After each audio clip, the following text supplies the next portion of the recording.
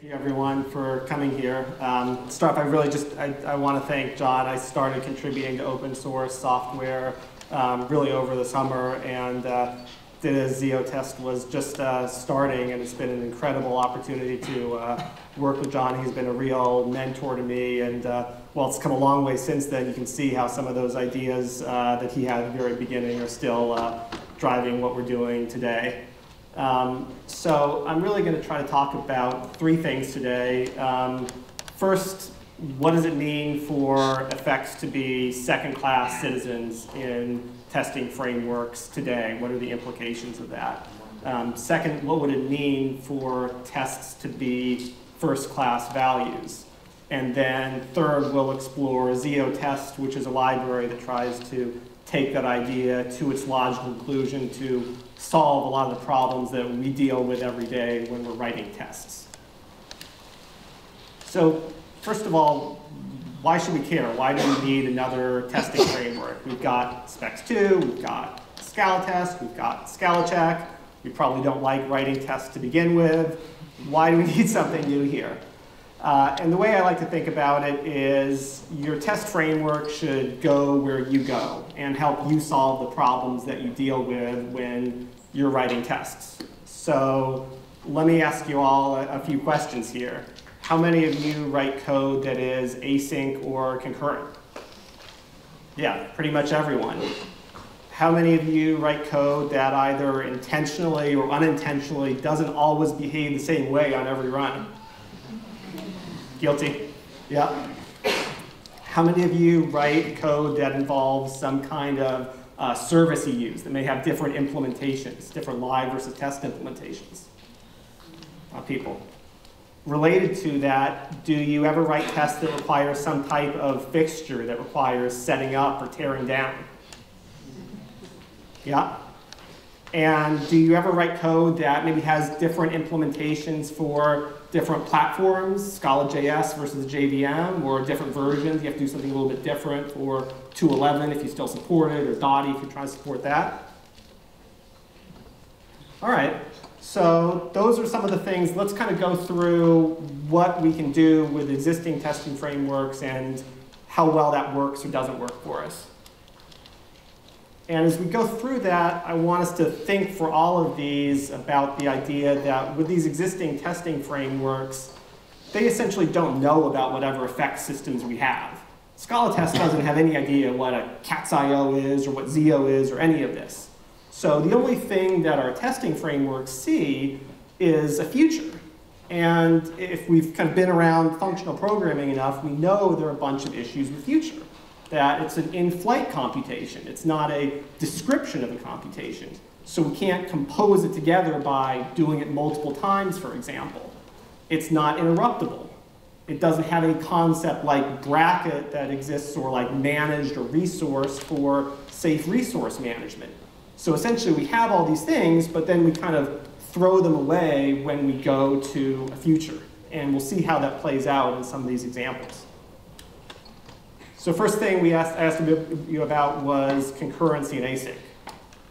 So let's look at this code. So this is just an effect that is going to print still going forever. Maybe probably intentionally not going to write this, but definitely written code that doesn't terminate. But we're using Scala test. It should be OK. This default timeout of 150 milliseconds on everything. So this test is going to time out and fail, right? Well, what's going to happen here? Yeah, the test is going to fail, but this testing framework has no way of actually interrupting that effect. So you're just going to see print line forever and ever and ever. Or worst case, maybe the effect is going to be in a loop, but actually isn't going to be printing everything. So you're just going to notice, hey, why did my computer suddenly get really slow? Until you have to just shut down the whole thing and reopen it. Specs2, exactly the same way. We can add a timeout, but if timeout is failing the test, it doesn't have any way to actually interrupt the effect. Next problem we talked about is indeterminism, code that doesn't behave the same way every time. So testing frameworks today typically have good tools for retrying a failed test. That seems to be kind of a pretty common behavior that they support. But there is not an easy way to run the same test multiple times and require that it, say, succeeds 100 times or succeeds 200 times. And that's actually, especially for like concurrent code, where maybe every once in a while we can have a race condition, that's a really nice thing to be able to do. And maybe we can work around it by just in our own effect, we can say we're going to repeat this thing 100 times, and then we're going to say we're going to require all those to be the same value, and say that's got to be the return value. But that's kind of us doing the work instead of the testing framework doing the work for us. We talked about dependencies and services that we might be using. So here's a really simple test of a console program. All it does is says hello, but as written, completely untestable, because all it's going to do is display something to the console that our testing framework doesn't have any way of accessing.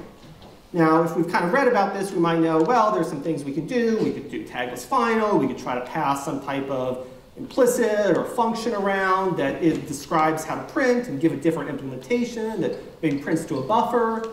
But all those things, we've got to completely rewrite our program, and whatever way we come up with, we've essentially got to write our own version of that buffer that we're going to write to. Our testing framework is kind of saying, look, I'm not going to stop you if you want to do that, but it's not really doing anything to help us there. Related to that, we could talk about resource usage. So here we've got an example of, let's say we are testing something with Kafka. So we need some type of Kafka service that we're setting up, and it takes a while to set it up. So we only want to do it once at the beginning of our tests and once at the end of our tests. Well, you would think one of the things we have is this concept of a managed or a resource, something that needs to be opened and closed. And you would think that should fit in really well with our testing framework. But our testing framework isn't really built for that because it's expecting an actual value to supply to each of the tests. If we want to actually supply one copy to everyone instead of supplying separate copies of this to each of our tests and essentially opening and closing the service twice and taking all that time. So it's actually really tricky to kind of use a managed resource here. We have to open the scope, and then we have to keep it open long enough so we don't end up closing it too early. It'd be a lot easier to write this if we didn't use to manage at all, if we just opened it and closed it as kind of an impure effect. But then we kind of lose all that safety that a managed or resource is supposed to give us, and the ability to compose those together. If, let's say, that Kafka service depends on something else, which depends on 3 other things, if those are all resources, we can just compose those together naturally. If these are all individual actions we need to take, we need to kind of be a lot more careful, and we need to do that work again that hopefully we kind of figured out how to write a managed or resource once, and that kind of took care of it for us. Finally, we talked about multiple versions and platforms.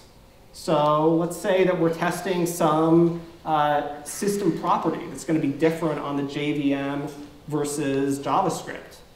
Or let's say that this was a weird bug that came up for us when we were doing some of our own testing in Zio, where double not a number behaved slightly differently on Scala 2 versus Dotty. That actually got fixed last night in the nightly version that came out. But what are you going to do there? Are you going to have separate files for each of these tests? Well, that's kind of a lot of work and a lot of work to maintain. At least for mine, it's hard enough to kind of keep good test coverage on everything and keep that updated without now having multiple version and platform-specific files floating around. So actually got a bunch of problems that it seems like we could kind of do better on, where we've learned to get by ourselves, but we haven't really been getting the support we should from our test framework for these domains. So how do we start to solve this problem, especially since we don't have that much time here to solve it? Well, the first step is realizing that we've actually solved most of these problems before in just all the work that functional programming community has done over the last 4 or 5 years in developing these functional effect systems. We've got, whether it's CATS or Zio or whatever, we've got a ton of these systems that describe effects rather than actually running them. We've got built-in interruptibility. We've got built-in resource safety. We've got we may have some type of environment type, maybe with more or less boilerplate, or need to put in a Kleisli or something like that. but we have some way to express dependencies there. So we've kind of solved these problems. We're just losing those solutions right now when we go to our testing frameworks. So to try to get past this, we could start to think about just a test as a value. So think about just a test as a I/O, an effect, that can either fail with some test failure E or succeed with some test success S. And immediately there, we recover the ability to solve a lot of these problems very naturally and organically. So you think about how to time out a test. Well, whether it's cat's.io or whether it's Zio, timeout is a pretty basic operation that's built in for these tests that plugs directly into the interruption capability of those effect systems. Let's say that we want to check that a test isn't flaky. Well, in the Zio world, we could just do schedule recursion and just repeat it 100 times. With cats, I think we need a little bit more work to kind of do the recursion ourselves, but the same thing, because we just have this description. We can run it 100 times. If we want to provide a managed resource to a test, well, now that's exactly what the managed resource was designed for. We just use the resource, where here test with resource would be a function that takes that resource and returns a test. So all of these problems get very natural solutions once we start to think about tests as effects. So Zio test is really a library that tries to take this idea to its logical conclusion, where everything is a value. So to start off, the core data type of Zio test is a z-test. We kind of knew we had to do it coming from Zio, right? We got to put a z in front of everything, and we got to give you an r parameter. So a z-test is an effectual test that requires some environment r and can either succeed with an s or fail with an e. And then we can think of a spec as just a collection of tests. It's just essentially a recursive data structure where every spec is either just one individual test or a suite that itself can have multiple specs inside it that each could be tests or subsuites. And you can go down as far as you want. And that's just a value that we can manipulate. We can filter, we can do all the things we're used to doing with essentially just a collection of tests, a hierarchical collection of tests. And then the final thing we're able to build on this is this thing called a test aspect. And you can think of a test aspect as a polymorphic function from one test to another test, with the possibility of expanding any of those type parameters. And we'll see in a sec how these can be incredibly powerful and composable for doing a lot of these things we want to do with tests. And the other great thing about this is, despite the somewhat fearsome type signature, this infers almost perfectly, where I don't know in any case where you've had to specify the type parameters for this because of the covariance and contravariance there. So let's see a little bit of how we can use some of these tools to turn those problems we were dealing with before into essentially one-liners. So concurrency, we talked about how do we time out a test and actually stop the thing we want to stop. Well, we just do @@ is our nice little syntax for applying test aspects. So all we do is we apply test aspect timeout 1 second. And this is going to tie into Zio's entire interruption mechanism. So when you run this, you're going to see print line a ton of times, and then after a second, you're going to see it stop. The test is going to fail. You're going to go on with the rest of your tests. Really easy. So then we talked about how do we make sure that a test is consistently passing if maybe we're dealing with some type of concurrency issue or race condition. Well, there's a test aspect for that. Non-flaky will just run a test, specified number of times, by default 100, but put in whatever number you want there, and it'll be successful if all those times pass. Otherwise, it'll fail the test. How about dependencies on other services? So this is where that R-type in Zio really shines for us.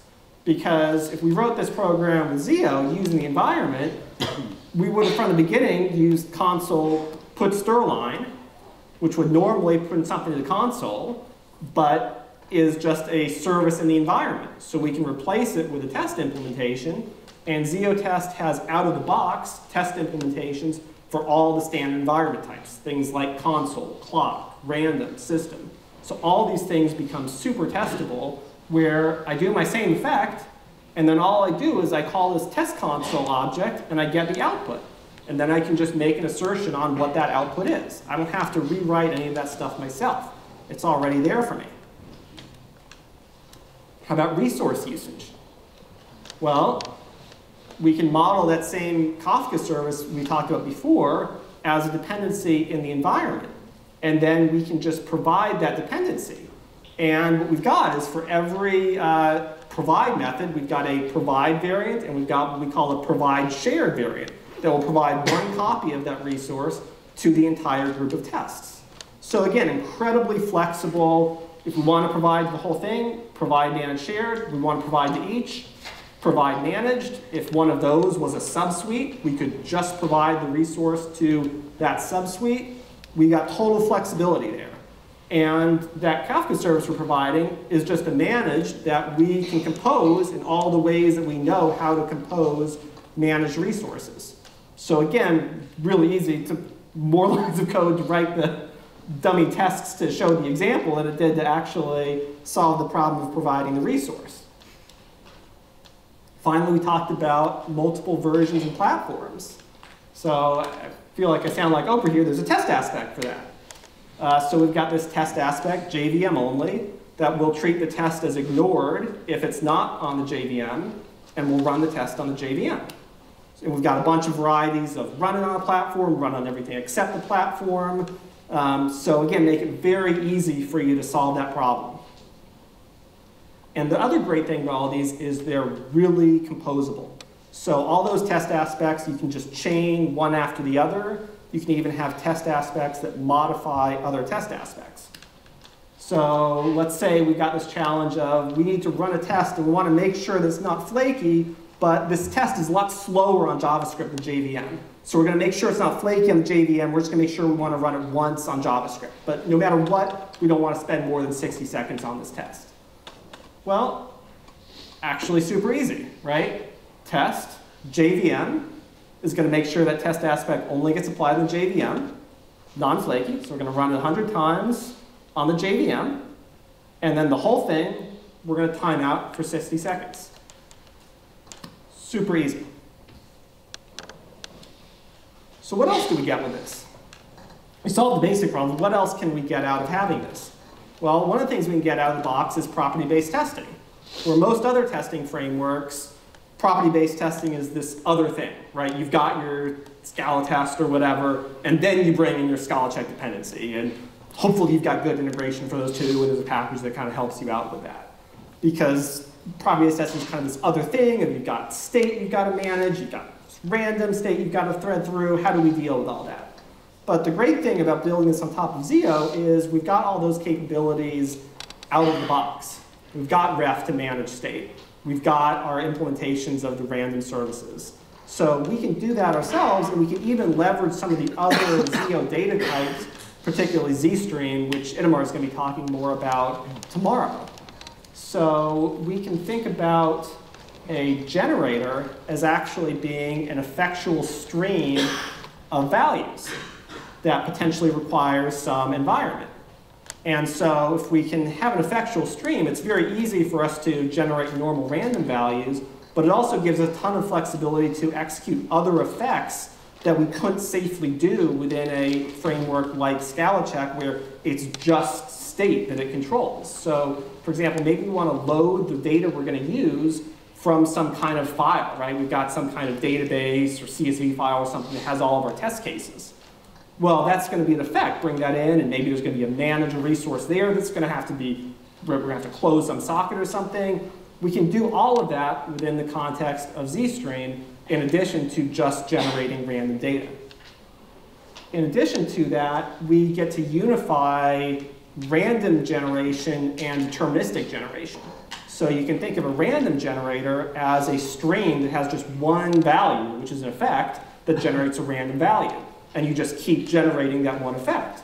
Versus if you have a deterministic generator, of like 1, 2, 3, 4, 5, that's just a stream with 5 elements. And those two compose together in just the right ways, where if you compose 2 random generators, you get a random generator that just pulls from each. If you generate a deterministic and a random, you would generate all your deterministic generators, and each time you would pull a random value. So it gives you a lot of power there. And the other thing you can see there is it's not just a z-stream of values, but of these things called samples. And each sample is essentially a value along with a tree of potential shrunk versions of that value. And so this is what we call integrated shrinking. And it's a big difference between our approach and what Scala check does. Because what Scala check does is shrinking is separate from data generation. So you're either relying on these kind of implicit arbitrary instances that have their own logic for shrinking, or you have to write your own shrinker, which as far as I can tell, no one ever does. But the problem with that is that your shrunk value won't necessarily obey the invariance of the data that you're generating. So let's see an example of that. So this is a pretty simple property that just says for positive integers, so greater than 0, the product of 2 integers is greater than their sum.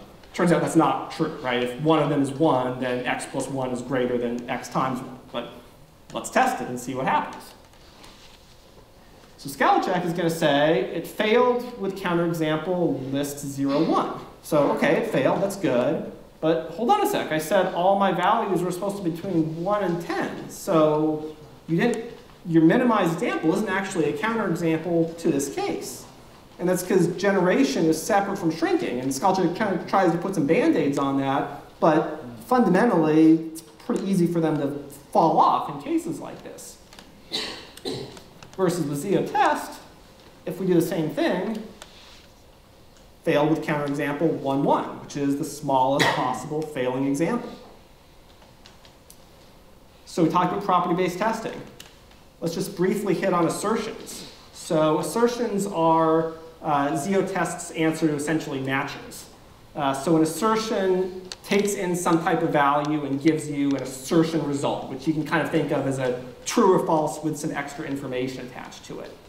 And the great thing about assertions is that assertions compose. So if I have something like here, I've got right sum 3, I can say is right, is sum, is greater than 4. And you can think of each of those assertions as essentially almost like an optic, if you are familiar with that terminology, that zeroes in on part of a structure and each time gets more specific about what you're asserting about it. And so all of these, there's no implicit syntax here, nothing like this. There's just one assertion object that has lots and lots of these that you can look up. They all plug right together like that. And the great thing is they give you super detailed error reporting if something goes wrong, where you essentially get, you can almost think of it as a stack trace of each part of that assertion and where it fit in the overall assertion. Because you might have, I mean, these are kind of just examples that are easy to show on a screen, but you might be doing some assertion about some giant case class, and if I just tell you, well, this giant case class didn't equal this giant case class, okay, what are you going to do with that without kind of getting out your magnifying glasses? But if we do this, then it's really easy for you to know what went wrong. So this is kind of a brief overview of the features in ZO test. There's a ton more. There's a great mocking framework that Peter worked on. I think a couple people are going to be talking about that later. A lot of other good features here. So I would just really encourage you, one, check it out. Come to our GitHub or Discord. If there are things that you want, you're not seeing, please ask. I'm always trying to add new features to make it easier for people to test. You should try ZO, but even if you don't use ZO, there's an interop package that makes it available for users of Cat's Effect. So whatever functional effect system you use, come check it out. And then I would say, even if you don't end up using ZO test, just demand more from your testing framework. I think we've kind of gotten used to not getting everything we need as kind of our effect systems, and we've evolved in other ways, but our testing frameworks haven't evolved to the same extent just because I think it's hard to evolve when you've got a lot of people using it and you don't want to break things for them. But if you're looking for where you write tests today, I think there's a lot of more functionality that we can all be getting, whether it's from this library or from somewhere else. So thank you all for your time. Thanks again to John. Thank you to all the Zio contributors and to everyone who's used or commented on Zio test.